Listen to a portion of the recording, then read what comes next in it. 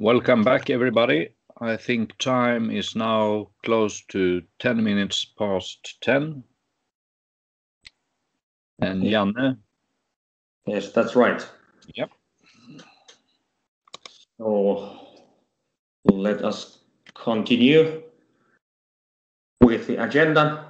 So the next part will be the X-Mine prototype in the mining value chain.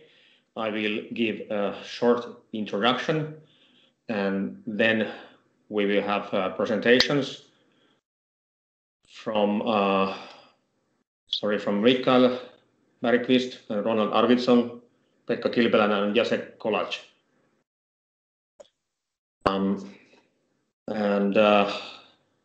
Just as a reminder, this is how it goes in the X-Mine project. We have the sensor development, and the sensors have been integrated into the prototypes, and at the same time we had the 3D geomodeling part going on, and everything comes together in the pilots at the four mines.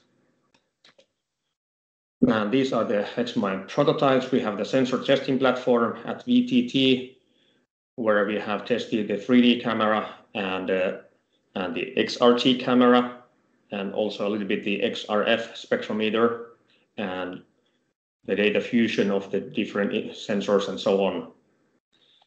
Then we have the drill core analyzer and the containerized sorting prototype and the COMEX research facility, where also a lot of testing for the mineral sorting application has taken place during the project.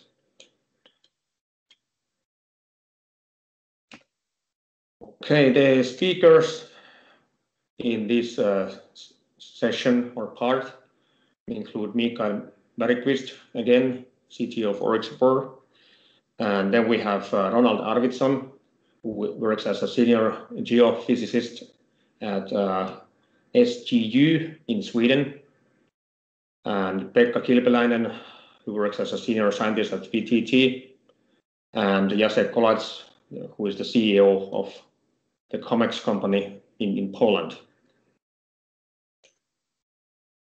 So our next speaker will be Mikael Bergqvist from Orexplore, and he will tell you about the drill core scanner prototype developed in the X-Mine project. So Mikael, please. Hello again. I will start here and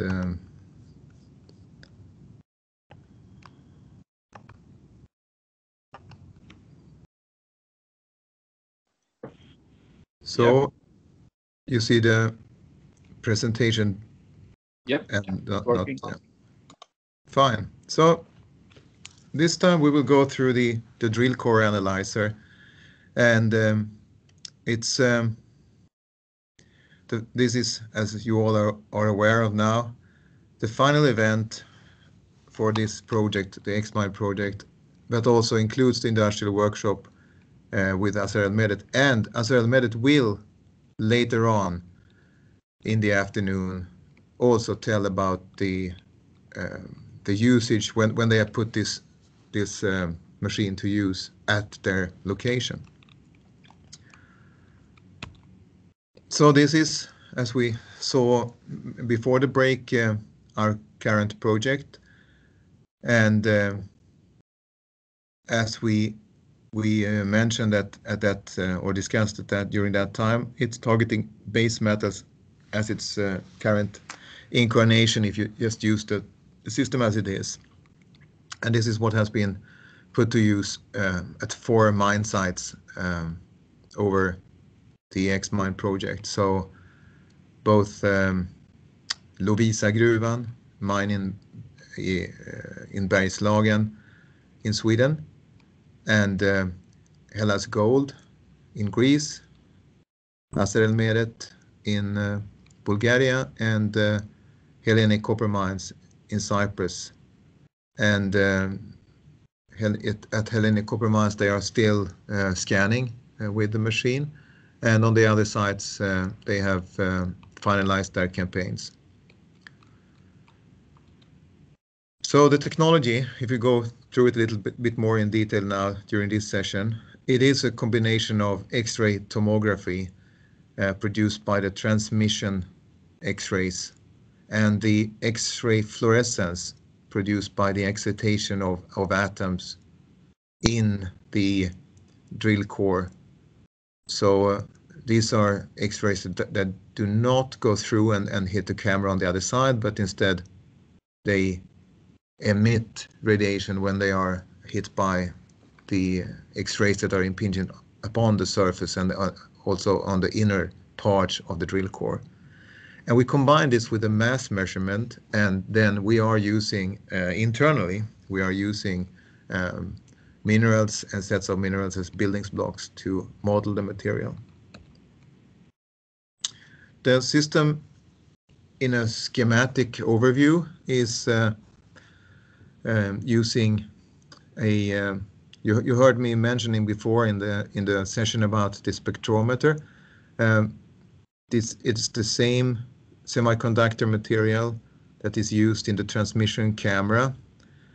It's a cadmium telluride based camera, and this is because cadmium telluride has a high stopping power, as we say. It's really is efficient in stopping the gamma rays that come through from the X-ray source through the drill core and into the camera detector. And in essence, then it's counting every photon that hits the camera, which makes it very efficient and also fast, and also giving low noise. There are one or many X-ray spectrometers that measures the X-ray fluorescence, and we are using a small spot X-ray source with quite high energy, as its highest energy, compared to many other systems that use XRF in measuring on drill cores. And that the reason for that is we need to go through the material, and we want to excite atoms also at the inner part of the drill core. So GeoCore X10 on site, you will hear more about it. Here is an example from the Lovísa mine, where we actually in the beginning, when it was delivered to the Lovísa mine, it was put down into the mine itself underground. Both to show that this is possible to do, and also to see that it really worked from our side. But later on, it was moved to the surface in a core shed in a central location, and this is what we see that people who are interested in this technology and using it in their mines or mine sites, they want to have it centrally so they can use it for not only one campaign. If it is needed to be in protection or temperature regulated environment outside in the bush, as has been in, for instance, Australia, we put it in a container with air condition. And in a remote location in Sweden, it would be a container with heating in the winter. So, and that is, having said that, so like in Greece, it just stands underneath a roof. It doesn't need walls on that location, actually. So working with the GeoCore X10, continuing here is here you see Jan-Erik from Lovísa Gruvan during the project here, scanning with the GeoCore X10. And the way it works is exploration drills with a tubular drill that produces a core. And this is the drill core that we are talking about.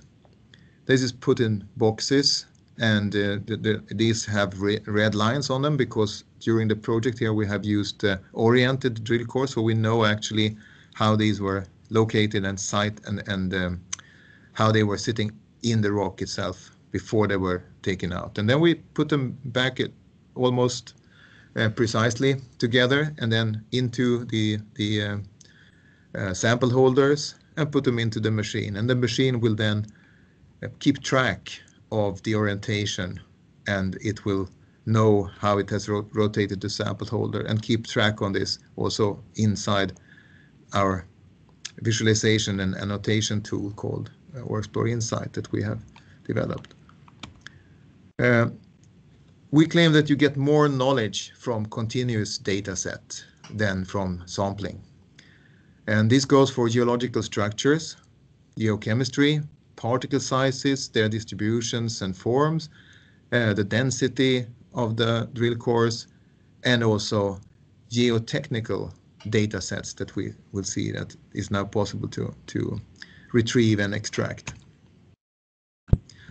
We have a software that's called the Explore Insight that is used for annotations and for overview and for handling these drill projects, also data export and visualization. And here is an example of using the already scanned data, getting the three-dimensional tomographic imagery out, and now selecting something here that is some planar two-dimensional structure and annotating it and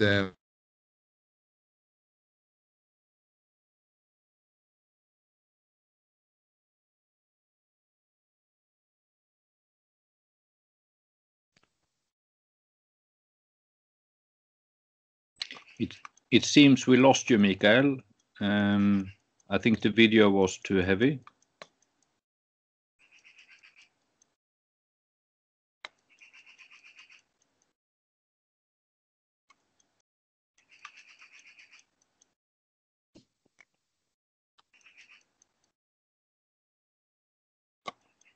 So Janne or Merja, do you have contact with Mikael?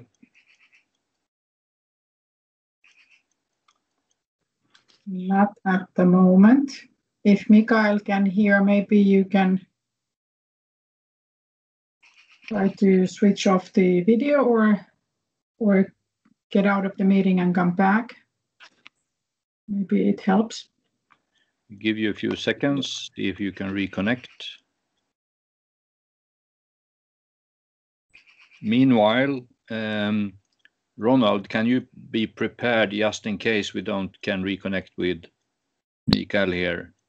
We give him a couple of minutes. So just be prepared. I'm ready. Yeah. So Mikael, do we have contact with you?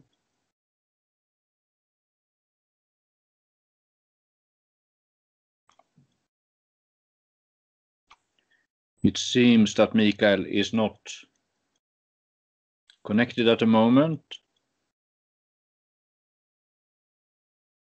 I think we hand over to Ronald instead, and then we'll return to Mikael as soon as he has rejoined. Oh, okay, here he comes. So Mikael. so Okay. So Ronald, you can relax a few more minutes, and Mikael, you can return, but don't start the video again. That was too heavy, apparently. So I will go from the next slide. I will just share my desktop again. So it was actually the video conference tool that crashed this time. So I was just thrown out. So I will go back and sharing the desktop here and present, and I will put myself here on the next slide and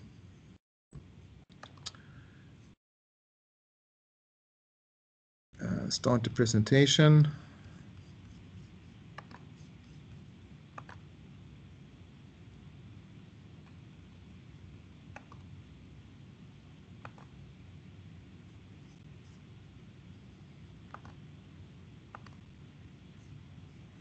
So here is no video now, and I hope you can see me. We can see next image. Yes, please. Yeah. So I assume that you didn't see this one. It is now about handling and managing the structures that we annotated and we marked up before. So Here we see a couple of linear structures annotated with the details of alpha and beta angles. And as we will see later, I can just mention it here, we now also have the possibility of using the color data, the color orientation, instead of the relative orientation that we have here. So this is also an improvement that has been done throughout this project, over this project. We see the concentrations of the chemical elements and a map of those over the whole. The image you see on the left is a schematic view of the drill hole, and you can zoom out. Even if it's 1,000 meters, you will be able to see the whole hole and its continuous variations of concentrations that you see with the diagram. And also with the concentration map, you see a grayscale map of the concentrations for the various elements that we can detect. We also have the possibility to watch or have a look and later export, if we like, the density variation.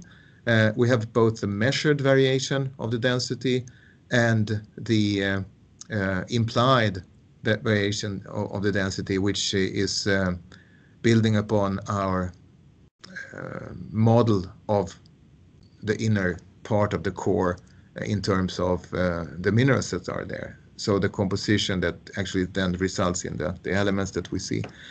And then you can see that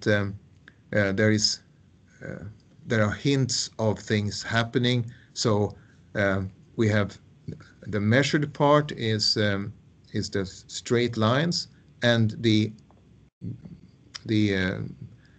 dipping part here that is going down quite low in density is actually a quartz vein.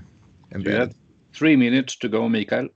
Yes, we have other parts that we can extract, and that is now something that has become very interesting, not only for mines but also for infrastructure projects, and that is rock quality designation and other rock mechanics parts that we can extract. So there is an automatic rejoining of pieces inside this part of the software, and you can see the correlation between core photos here and also the pieces inside this rock mechanics part of the system, where you can extract the orientation of the core pieces, the assembly that is done automatically in the software, and then also the stereo net plotting of these directions, of, in this case, the joints.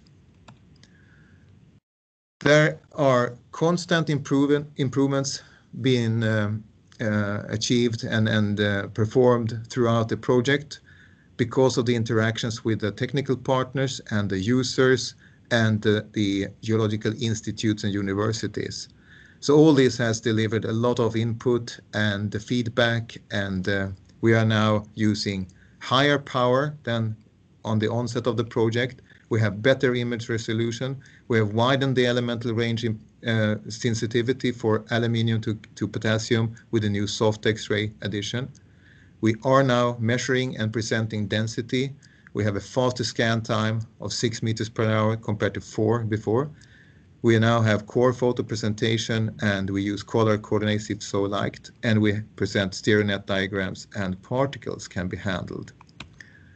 I will just end with something that will be more deeply dealt with, the workflow. So drilling, extracting these 3D models, finding the geochemical and structural data, doing the well correlation, and then the 3D deposit model in whatever software the geologist on site is using, and then back to drilling and new data sets, and this continues until you have developed your model in detail. So that's my presentation. And I thank you. Mikael. And we take questions later, I think so, Stefan, yes. Isn't it so? We have a number of questions that have appeared in the chat, and you can read them out for yourself and prepare your answers, and we'll take them in the next break in the summary and discussion that we'll have about 11:15. So thank you very much, Mikael. Thank you. And now we return to Ronald. And you're starting up. Excellent. I can see the preview. Now I see myself. And I see your preview of the presentation. And now you see the first slide and the second slide. It's, sorry, I have to pull out on screen. I see your first slide, but I also see the slides on the left.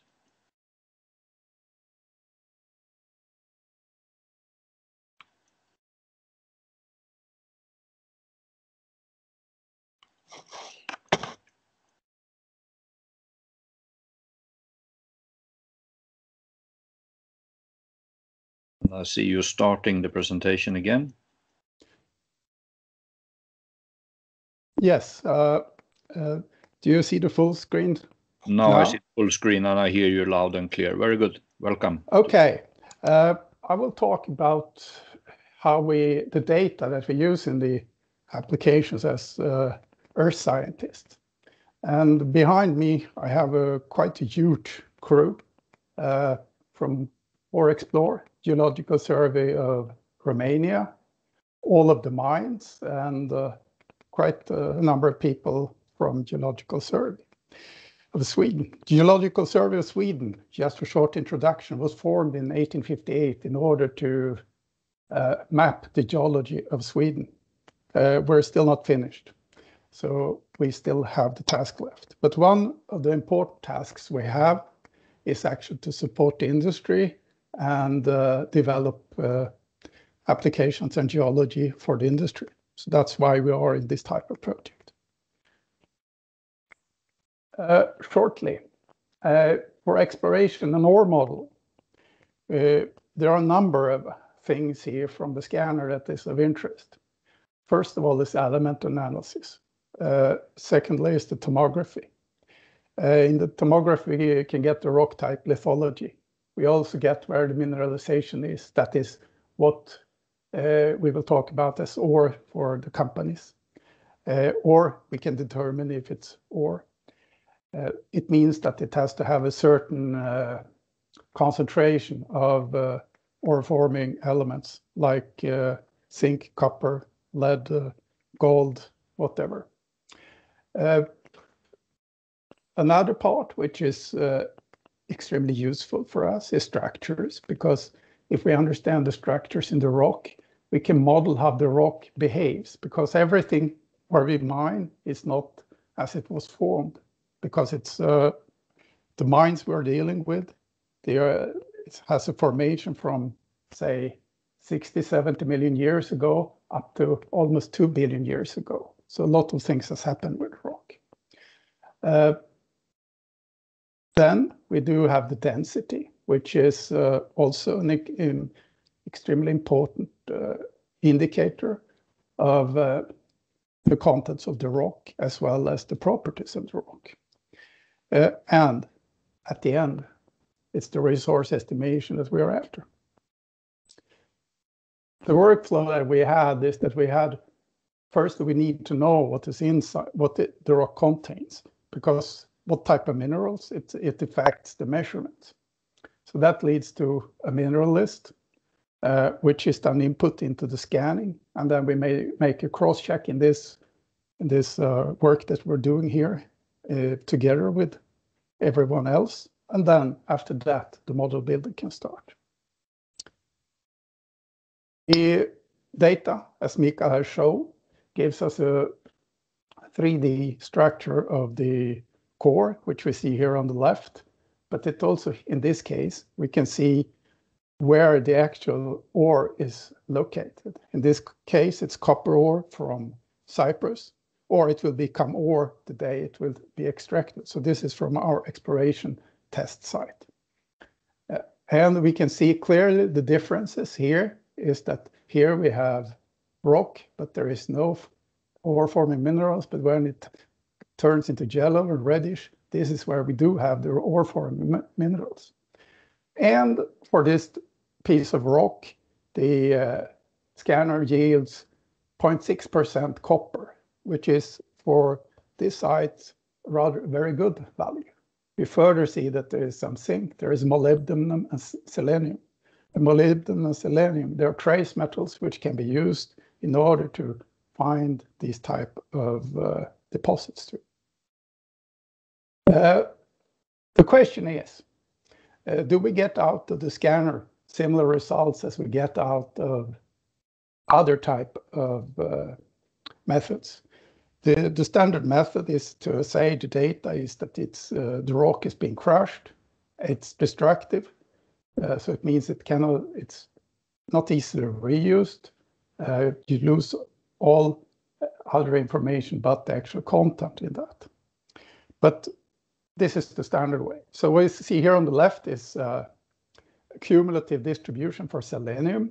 It means that we have all the values, say 10 to 2 is all values of 100 ppm or larger is for the dot there. And go to 10 to 1 is that all values that are equal or larger to 10 ppms. And what is seen here is the blue crosses. They're not easily seen, but these are the assays. They follow this line up here. And so this is for a set from 2019. We have further the green stars. They are for the same set that the scanner has produced.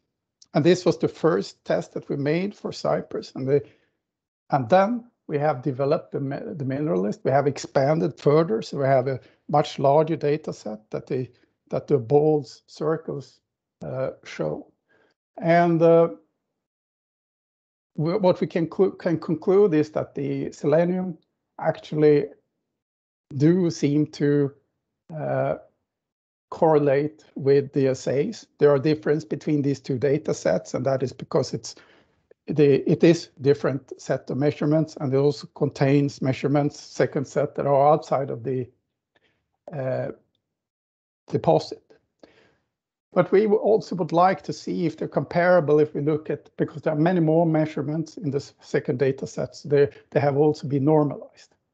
So what we see in both scans is that the resolution is lower at low ppm, so about 10 ppm, and this is what we expect, is that the scanner will not catch everything there. On the right, we have molybdenum, and we see the same thing. It's just that the molybdenum seems to be much more evenly distributed. How does it work in the field then? There we see here on the left, we see the area of West Apliki that is one of the two target areas on Cyprus in order to build up the scanner capacity there. And the dotted line shows the actual outline of the ore body.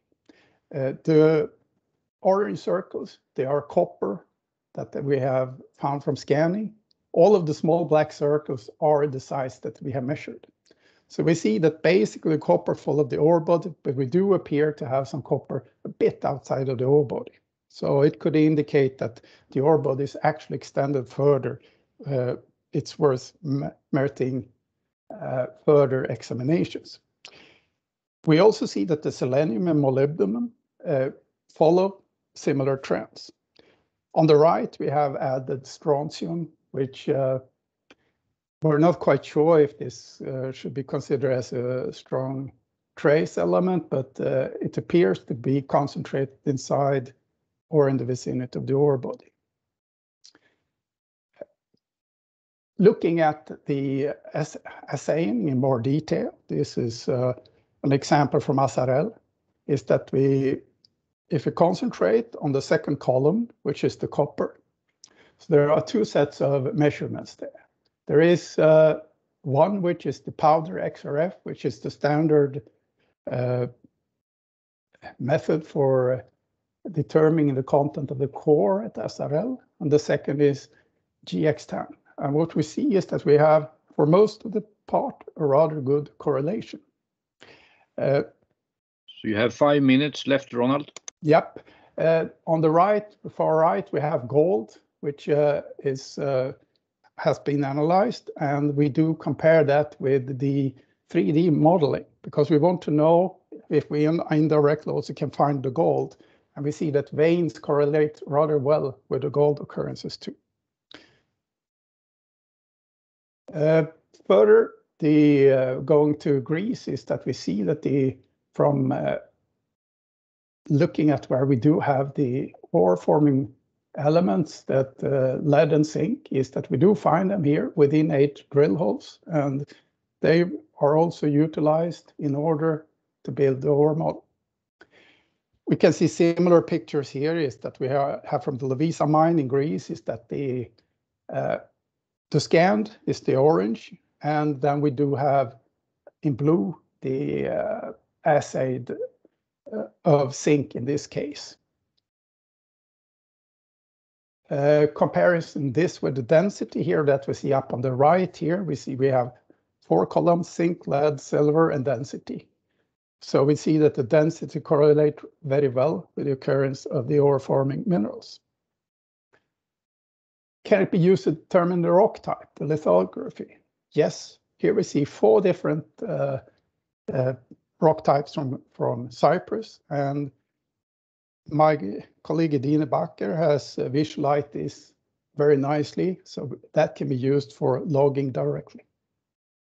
Here is another example from Stefan Lut from Greece, is that we can see that on the top left that we see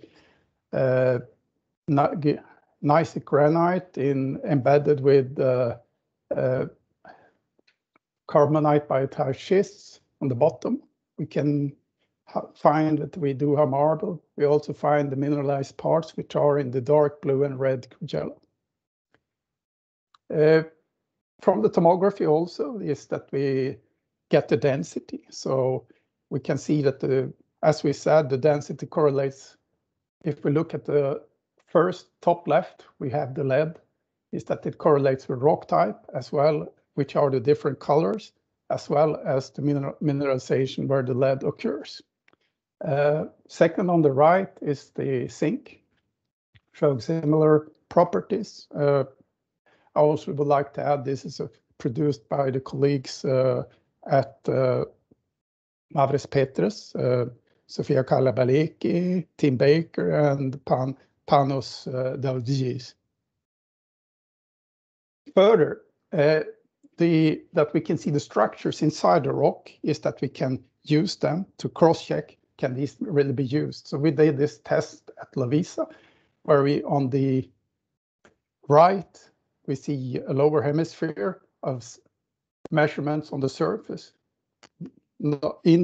independent of drill core, on the left with the drill cores. What we can see is that is on these lower stereographic projections, the striking resemblance. So yes, it appears that this is indeed useful. Finally here, can we use the density for resource estimation? And it appears to be very interesting in this case. This is the Greek colleagues have produced this picture from their 8 drill cores. So with a large number of drill cores, one can utilize this to build a more exact model.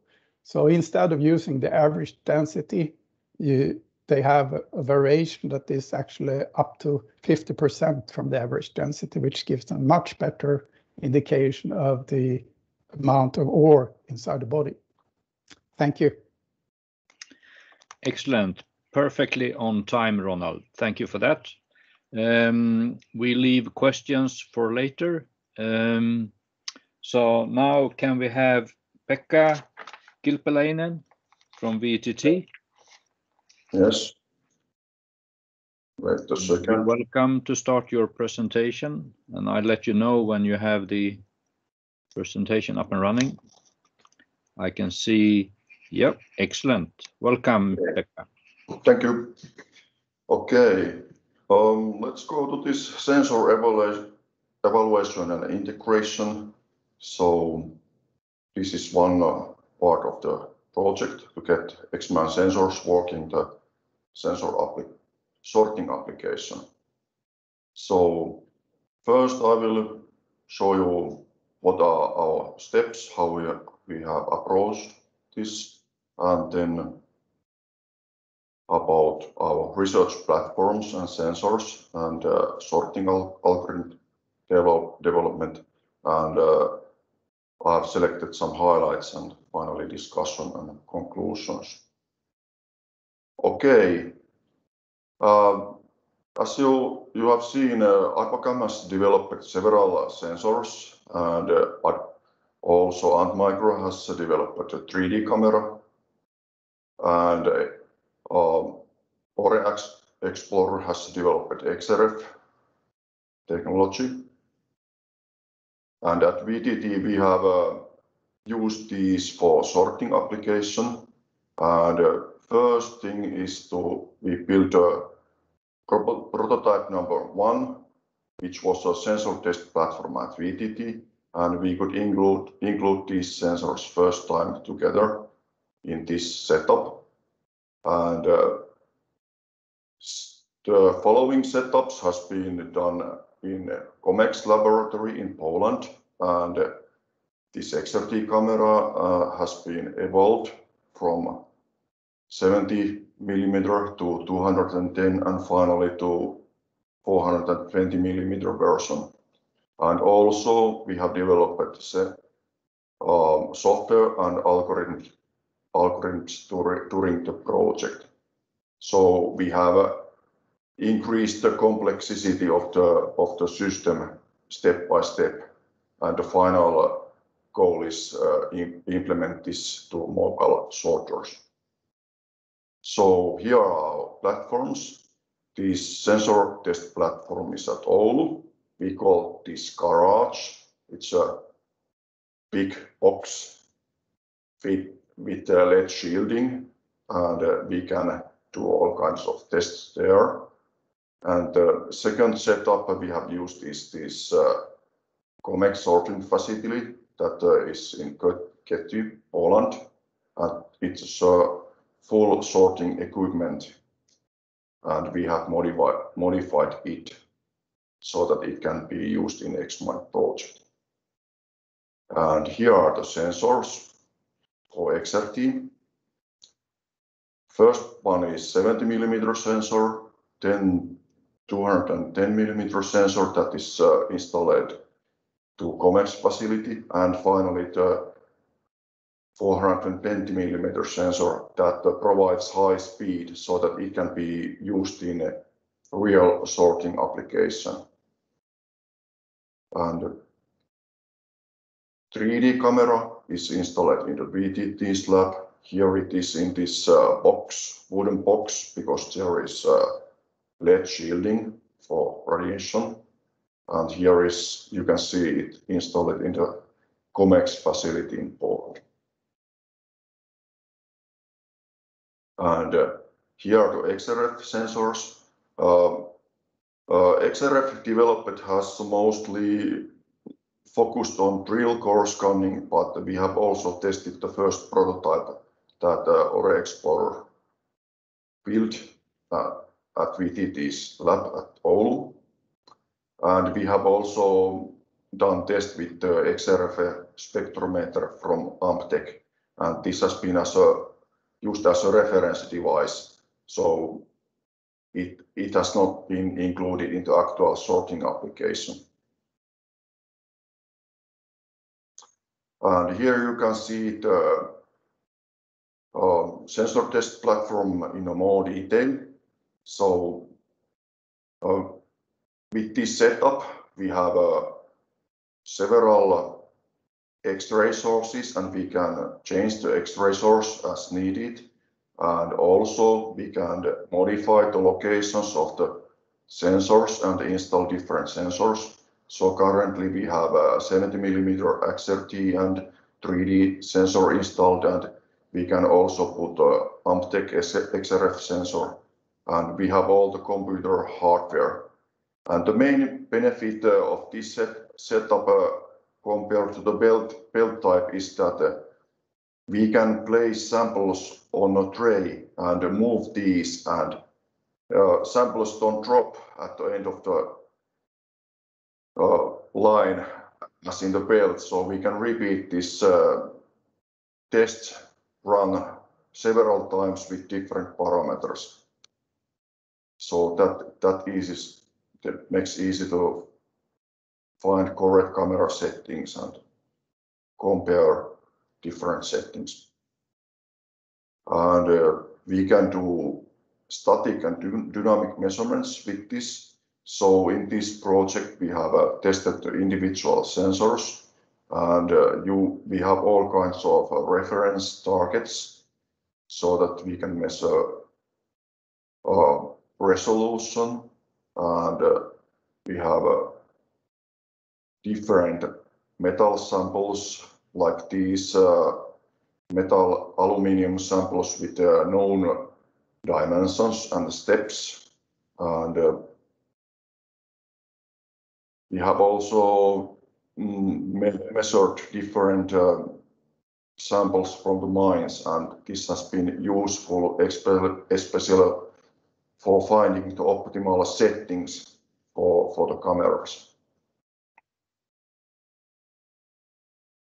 Then at COMEX sorting facility, this is a full-scale sorter there, and all the conveyor belts and things like that are there present. So sensor setup first consisted about the baseline sensors that COMEX normally used, and then we have upgraded this so that we installed a 210 mm XRT sensor, and in the final phase we installed this 420 mm sensor. And first we use this system to get reference data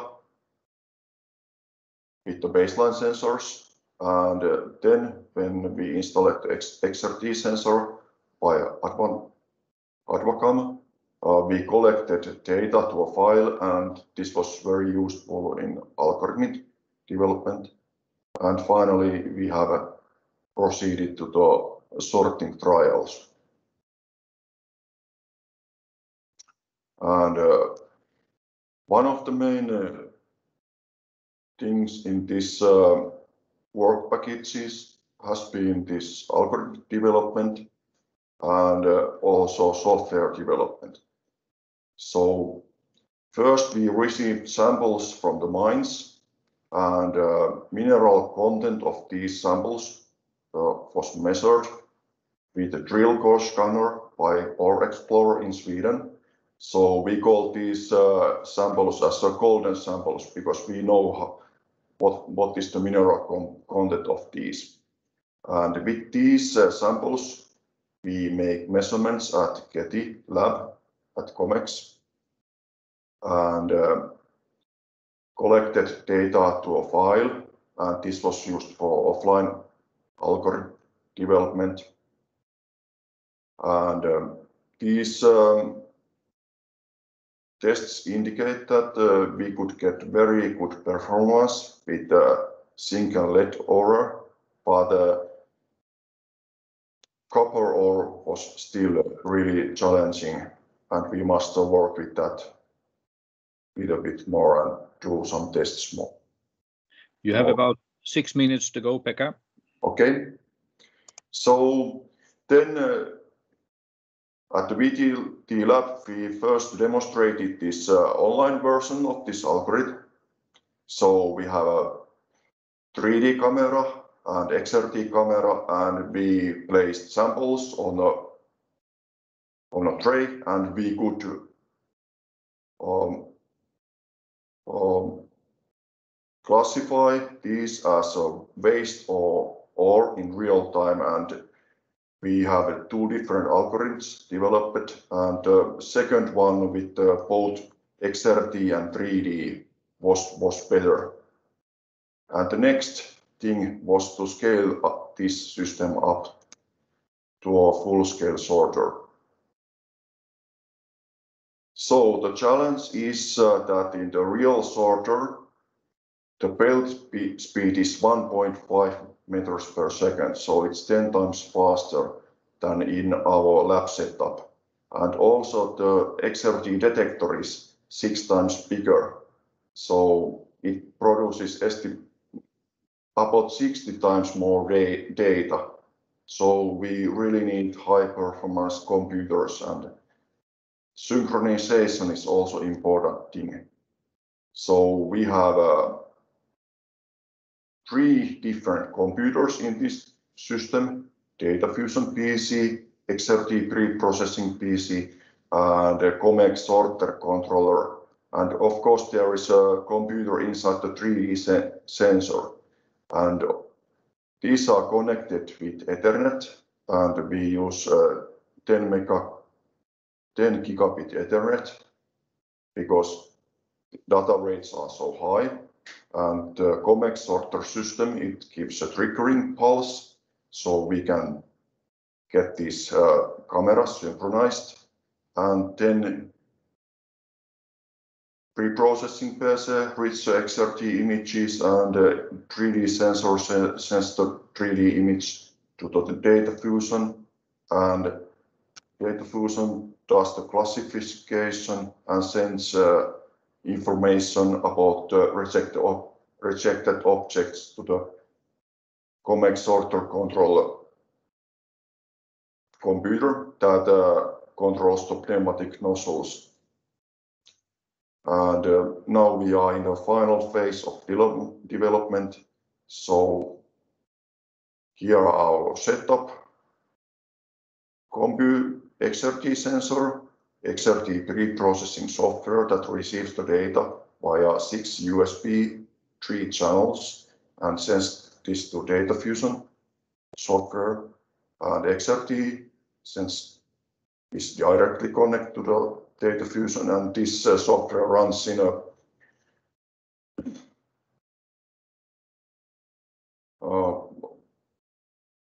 PC workstation, and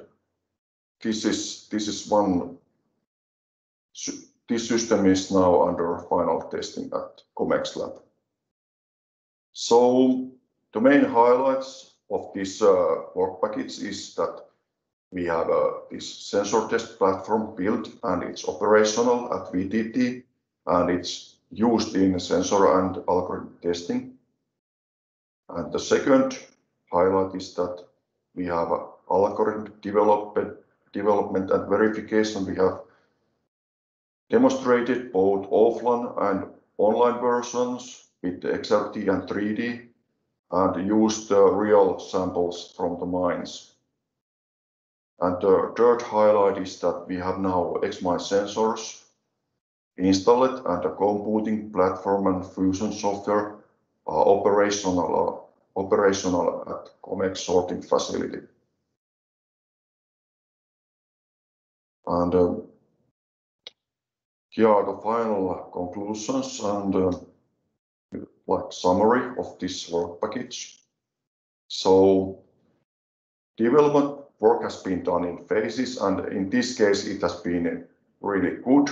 We have been able to start from the simpler system and scale it up step by step, and started also working with the sensor at the very early phase of the development. And in the real sorting application, the new XRT camera provides very high resolution, but also works in a high speed, and combined with 3D sensor, it seems a feasible solution for sorting. And also we need a very efficient computing system and platform, and we have managed this by utilizing parallel computing and high-speed Ethernet connections. And about the algorithm, copper ore is challenging, but with lead and zinc, performance is very good. And we have still some work with getting the real sorting application fully functional, but it's progressing, and we are not far from that. And of course, this COVID situation has caused some problems because we have distributed the work around several countries. But anyway, we have been able to adapt to situation and use the remote connections and telecoms, and work has not stopped and has progressed. And big thanks to everybody that has been working with this sorting application. Thank you. Very good. Thank you very much, Pekka. Good presentation. We have to save questions for later. So in the meanwhile, can Jacek Kolář from COMEX prepare his presentation? And while you're doing that, I remind people that you're welcome to ask questions in the chat. Some questions will be answered already in the chat, and some will be collected for the later summary and discussion. Now I can see Jacek is gearing up here. I can see your desktop at the moment. Yes, hello, good morning. Good morning to everyone. I hope you can see. Yeah. You can see the presentation. Exactly. Now you're in presentation mode, and we hear you well. Welcome. Okay. Jacek.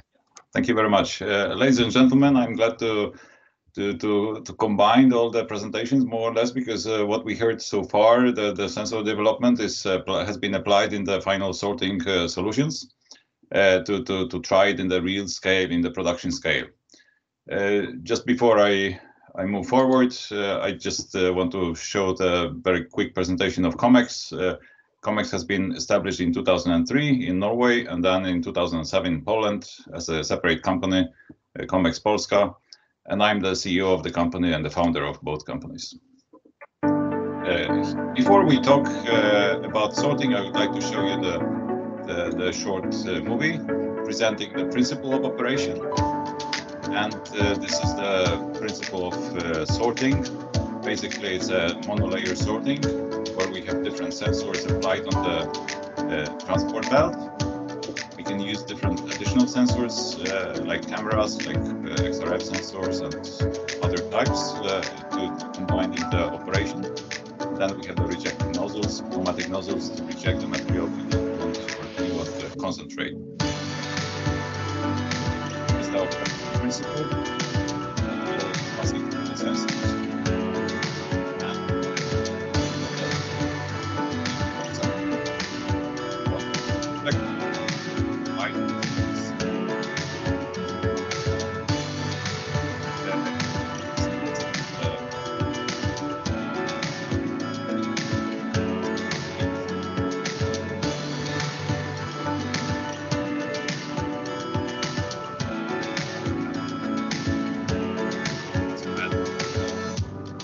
Diagonal out the container.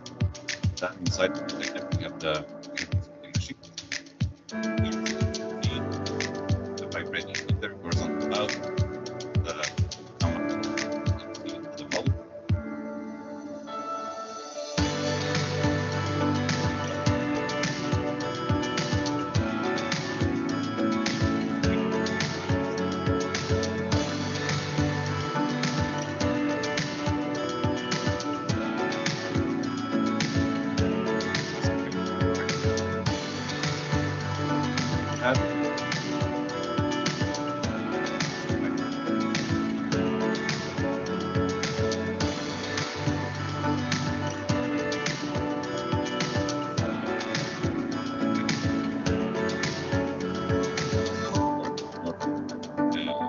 Sensors to have a complete verification of the expressions and technologies.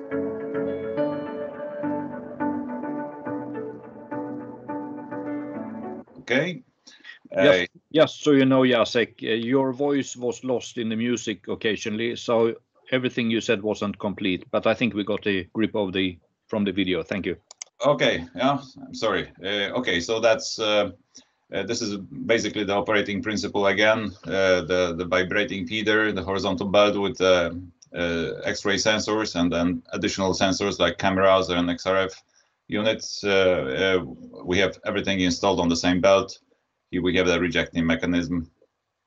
This is the picture of the sensor of the sorter ready for production, ready for application. Here we can see the other sensors, which other sorters, which we can also apply in different scale. Here is the laboratory unit, which where we can have a small capacity testing for individual particles or for research purposes. This is the production unit with 1 meter belt. This is another unit for 2 meters belt application, and we have even 3 meters belt with for final industrial applications. So different sizes for different capacities. Here is the application example where we have the preparation of the material and the sorter is inside these containers. Here is the picture from the movie. It's a Lovísa Gruvan. I will talk a bit more about it. It's inside the container. What is actually the crucial part within the project work is the combination of sensors. So it has been already mentioned that we had 3 types of sensors. We had a high resolution camera developed by Advacam. We had a 3D camera developed by Antmicro. And we have the 3D, we had the XRF, collimated XRF sensor developed by Orex Pro. And all these sensors are combined together in the same sorting unit. Basically, the very challenging part is the high resolution camera because it gives the about 50 microns resolution. So as we normally have about 0.4, 0.5 millimeters resolution in the standard X-ray sensors, it means 10 times more. And in reality, it means 100 times more regarding the data flow. So it's a very challenging. It has been already mentioned that the data flow is much higher. So we have to combine all this information, filter it, and provide the final conclusion for within milliseconds because we have very short time for reacting. So all this is very challenging, and that's why we are using sophisticated teraflop computers providing enough calculation capacity for managing the capacity actually and the velocity of the belt. Here is the example of the research facility in Poland where we have all the necessary equipment for verifying the technology. Here we have the traditional dual energy sensors, which are used normally as a standard in the industry in sorting. Here we have the multi-energy. It's another type of sensor. It's also used by us for some applications. But here in the red squares, we have the X-mine sensors. That means high resolution multi-energy sensors. We have also the RGB cameras and the 3D camera from X-mine. We have the infrared multispectral cameras. And finally, we have the infrared hyperspectral cameras as well. And at the end, collimated XRF, it's dashed line. It's still under construction, so we hope to have it soon installed in our lab. What is main advantage of this setup is the immediate verification and comparison between all these sensing technologies on the same unit. So we can circulate the material because it's a return belt. We can circulate material during sorting and analyzing. And we are able to compare directly the performance of the sensors and accuracy of the identification. So you have about 6 minutes to go, Jacek. Okay, thank you. Here is the example of the other part of the other side of the sorter, where we can exactly adjust the parameters we want to use for sorting, for identification, and so we can see the physical effect immediately during the process. Here we see the separation example using the dual energy sensors, which are as a standard used in the industry today. Here is the example of zinc and lead ore with the standard resolution means 0.4 millimeters. The squares are marking the particles of interest. The ones without squares are the waste material, low density. But in any case, I just wanted to show you that this is the certain resolution. So we don't see actually the very tiny spots and very small concentration inside these waste particles because of the sensor limits, of the sensing limits. So the main part of the X-mine sensor was this camera, which was already presented by Advacam, which allows the very high resolution pictures. And here we see the first resolution, the first application where we have tried to separate copper ore using this high resolution cameras. On the left, we see the particles, the pieces of rocks which are not containing copper or heavy minerals. We see the very gray background, and on the right side we see the concentrations of some intrusions of copper. So this is possible to do to identify by X-Mine camera. It's not possible by a standard sensor. Standard sensors will show the similar effect on both images. Another example already shown, but here is the exact comparison between the traditional dual energy detector on the same rock, and here the same rock analyzed by this high resolution XRT camera. So we see everything inside. We see the concentrations of very tiny spots and inclusions.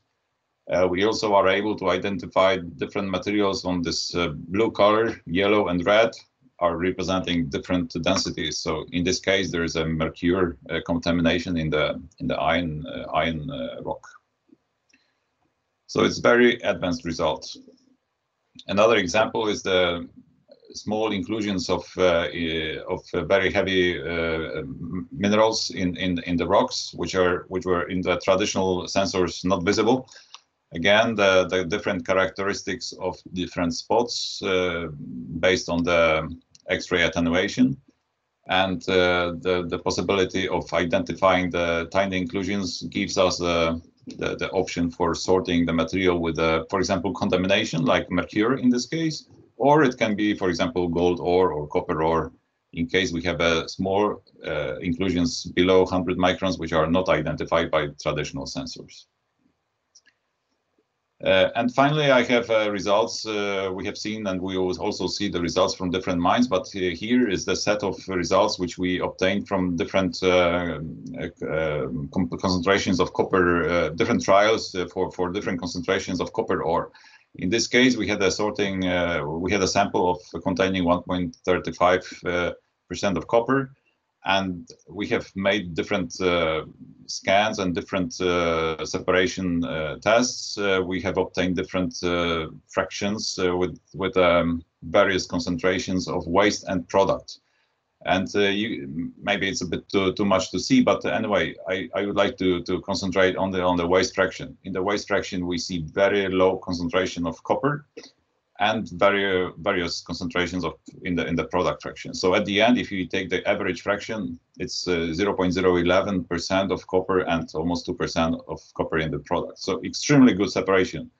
It's very important that we don't lose too much material inside this fraction, waste fraction, because this means directly the loss of metal at the plant.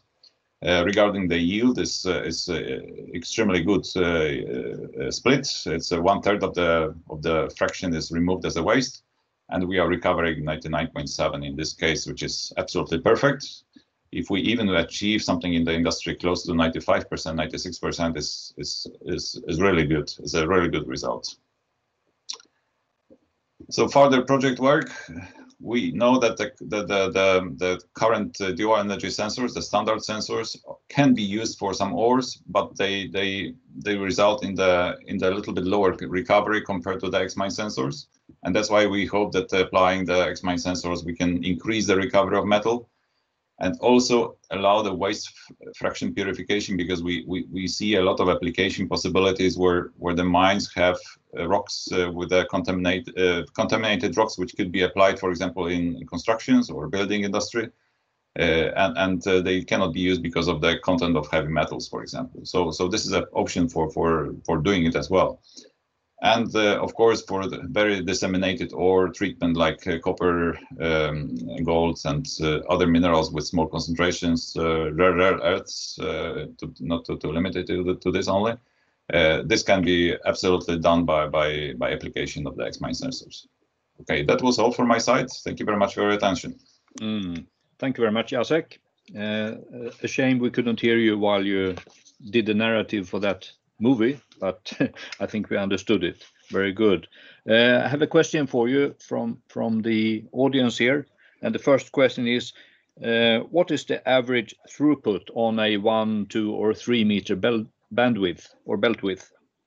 Well, the throughput depends very much on the particle size. It's a kind of rule of thumb where we have the particle sizes in millimeters. It means more or less the upper limit for tons per hour. So if we are treating particles like 100 millimeters in size, on the 1 meter belt, we have 100 tons an hour, more or less. On the 2 meter belt, it's double. 3 meter belt is triple. It's just direct calculation. But very much depends on the particle size. So if we go, for example, to 10 millimeters, it means 10 tons per hour. So it's a big difference when we treat different sizes. So obviously we try to have optimal size choice, and this choice is basically between 20 and 80 millimeters. So we have a good liberation, but also good capacity for mining industry. Very good. And can you tell us about the needed conditions of the material when it comes to humidity and things like that, and the fine fractions? Well, basically, we don't like fine fractions inside the material at the belt, but we have applications where we have even treatment of ores with the contaminated fine fraction. So because of inability of removing it. So we have applications where it is also possible, but unfortunately, fine fraction takes space on the belt. It also gives us a signal contamination, I would say, is a noise in the signal from the detector, so it's not recommended to have it. So basically, we don't like the fine fraction below, let's say, 10 millimeters. But we can also treat it. It's if absolutely necessary. But the main principle is that we operate with a ratio of 3 to 4 maximum. That means the bottom size to the top size must be not more than 3. So like 10 to 30, 20 to 60, and so on. So this is the regarding the size. Regarding the humidity or other parameters, it is absolutely very robust system, so it doesn't matter. We can have a high moisture content, low moisture content. It can be dry, it can be dirty. If it's not only containing a foreign material on the surface, it can be treated and it can be analyzed properly. So because we are analyzing the volume of the material and not the surface only. Yeah, very good. Thank you, Jacek. Thank you. We have a number of questions now.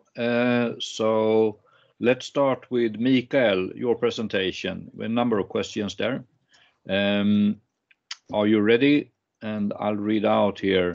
One question is, how is the combination done of geochemical data from XRF and tomography structure data? Can you confirm that it's two sources that are combined?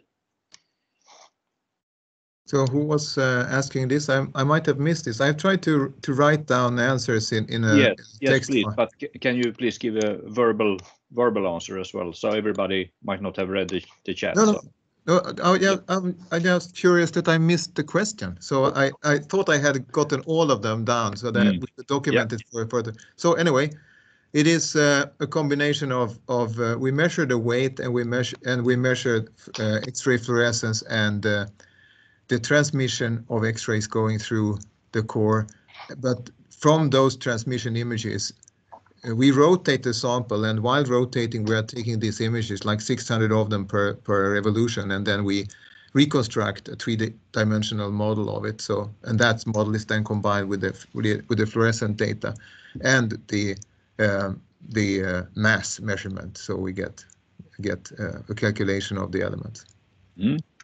Thank you. And another question for you is about calibration. How do you need to calibrate the system for each site separately? Oh yeah, that one I saw from Manu Mentari. And no, we don't need to calibrate the system, but when the system is used by the geologist in an iterative way, building up a better and better understanding of the geology at his or her site, this information is in turn fed back into the model of the geology used in the system, and this gives more precise results by rerunning the calculations. And in this way, the model becomes more accurate, and this is also then the model that will be the model of the ore that is used in the ore modeling 3D system or 4D system that is used. Thank you. And another question regarding density. What about the precision, and is it inferred or estimated? So we measured density, and the density is nowadays on the screenshots you saw here. I didn't show the error bars on the density, but we have error bars on them in the latest version of the software. So for each site that you have run this on and scanned, you will see errors, and we can get back to that before the day is over to see from some typical data what the error bars for the density measurement is. And it's a bulk measurement of density. And then you can also get inferred density variations underneath, I mean, over the length of the meter that is the normal sample length. But what we measure is over 1 meter or that sample length, and then that is done with calculations of the errors. And one more for you, Mikael. How deep is the penetration into the rock with the 130 kilovolt energy? Yeah, so that's how deep does it penetrate? Yeah, that was also Mano mentioned. It goes straight through most rocks, and but of course, as you understand, lead is what we are using to protect the people working with the machine from the X-rays. So enough of, for instance, lead will of course block all the radiation, and that is true for all X-ray based systems. But the transmission for most of the rocks, it goes straight through, and that is how we can build up these 3D models. Okay, thank you. Then there was one question directed to Ronald on your presentation, and part of it maybe hands over to Mikael, but I'll leave it to you first, Ronald. The question was regarding resolution and detection limit for the gold measurements that you were referring to. And yes, Ronald. Yeah, we didn't detect the gold in the scanner. It was a test to see if we could explore for gold indirectly. So we used the tomographer from the drill core. So Edward Lynch, my colleague, and Desislav Ivanov, they derived the veins from the number of veins, and so it's basically density of veins, mineral-bearing veins, that was plotted against the assay of gold by conventional technology. We can also use silver in those cases that silver is occurring, and with the new development of the soft X-ray scanner, we can also use cross-check for when we have silica in the, as well as sulfur that correlates. So we have a strong set of values in order to explore.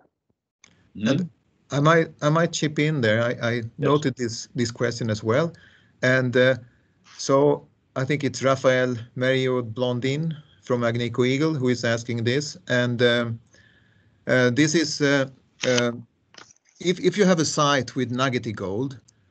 So I think you're alluding to this because you say resolution and detection limit for the gold measurement from XRT modeling. So that implies maybe a site with nuggety gold, and that is possible by the particle detection, the particle counting and size determining functionality in the machine. We can count the particles, and we have modules for that. So if you know the size distribution of your gold particles in your site, you can estimate the grade. Thank you for those answers. And you are, audience, you're still welcome to add questions there. I have one question for Pekka and maybe also Mikael and Ronald. And that is, I mean, you all have explained a lot of very extreme high-tech details here. And all of this has to come together. And you all have more or less indicated there has been technical problems throughout the program, through the project. And Pekka, how do you see it? You've been using a lot of equipment from different providers here. How has it worked or how has the project managed to collaborate when we have to change plans, when we have to adapt to changed circumstances? Pekka. Yes, good question. Well, in this project, there have been so many changes and delays, and of course this COVID system. But somehow we have managed to do this, and of course there is a limit that we have a end date, and we didn't do everything by time. So if we had been a little bit faster, or we could have get this sorting really working. It's been challenging for all partners. I know that. Ronald, you've been in contact with all the mines, and your team has been out meeting all mines. What do you think about the collaboration within the project? I think this has been maybe the most exciting part, because it was completely a blank page when we started, because most people didn't know each other. And I'm stricken by the professionality that the mines have shown, and how well it has turned out, the communication and exchange of information, and primarily the collaboration. So I would like to thank the mines for responding so well to us. And of course, the learning curve for us all, because we have different cultures behind us. We are an authority supporting industry, we're not industry. And we have a development company as OR that we also work very tightly with. And yeah, fantastic ride, I would say. Very good, thank you. We have a few more minutes before we have to end this session. Does anyone else have a question or a remark? Any of the speakers or Janne? Something you'd like to add or bring up? Well, if possible, I would like to have a comment regarding the issues you just discussed. Is that this project was extremely ambitious regarding the development of the sorting technology. So if we look at that really at the real progress we did in the project work, and if we look at what the technology is used today in sorting by sorting companies, by companies providing sorting equipment, it's really extremely ambitious, because it's been developed from the blank actually arc, and this created a huge progress right now.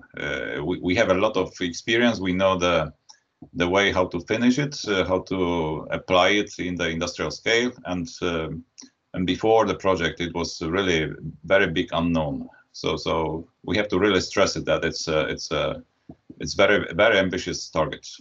Yeah, very good. Very early amongst the presentation, someone asked how much of what we see is actually X-Mine products or X-Mine development. Mikael. So yeah, I went into a little bit of it during my presentation of the drill core analyzer, but there are lots of features, and one is that we very early in the project, almost immediately, we changed because of the feedback. We changed to a higher power of the X-ray source that we are using in the machine. We changed also to a source with a shorter focal point distance, so that we could get a better resolution and a better geometrical factor for zooming in or enlarging the image. And then we have developed better anti-scatter collimation devices, and the manufacturing methodology for that, together with a very state-of-the-art advanced tungsten 3D printing company in Holland. We have produced a density measurement procedures, and also the presenting of that, and further development of structural annotation, the low energy module, which also led to a newly development of sample holders of carbon fiber tubes, or carbon fiber instead of the plastic we were using before, but because we needed larger openings of the carbon fiber tube of these tubes. I have to stop you there, Mikael, Yeah. because I know your list is probably 100 points long. Yeah, but this is just, and then, yes, we said... Mikael, I have to interrupt. There's one thing I would like to add. Being myself, most of my professional life, scientific programmer, what I've been stricken by is actually the enormous development of software within this project is as huge as the technological development. And this is not an easy thing that's been done. So I would like to say this is an enormous, fantastic development by all of the technological providers. Congratulations. Thanks. I think that was a very good closing word for this session. If I hand over to Janne, and you can give the details of the continuation of the day now, because now we are going into a lunch break.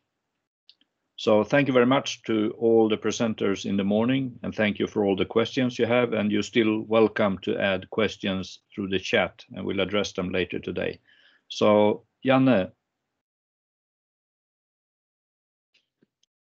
Yes, I would also like to thank all the speakers for excellent presentations, and all the attendees for joining this first session of the final event. So this is the end of session 1, and session 2 will start at 1 p.m. CET.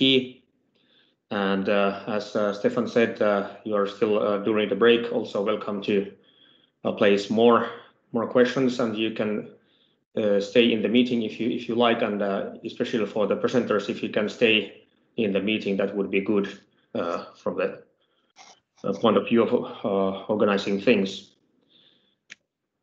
So we will have now the lunch break, and let's get back to this final event at 1 p.m. CET.